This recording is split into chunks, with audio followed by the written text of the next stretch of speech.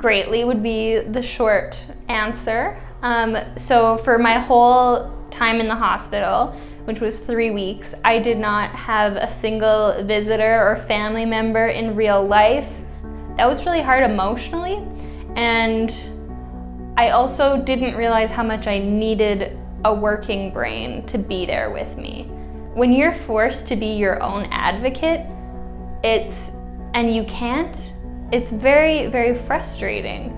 I don't know why anyone would ask the person with the brain injury to remember everything that the doctors told me and to relay that to my family and to understand what was happening at the time.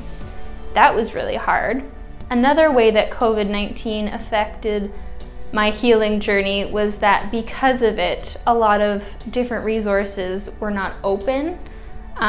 So I was limited in my healing and what specialists I could access. Also, because I hadn't seen my husband or my family in 3 weeks, I was doing anything I could to get out of that hospital.